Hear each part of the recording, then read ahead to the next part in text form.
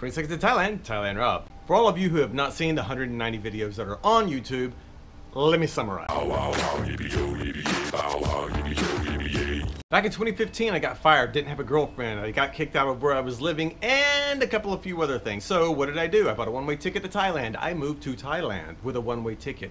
I got rid of all my worldly possessions, almost. Gave my TV away, gave all my kitchen appliances to Goodwill, packed up personal stuff and put them in boxes and in storage, and got a one-way ticket and went to where? Thailand. Hey Rob, what did you do before you got fired? I was a financial advisor for a big banking firm thing.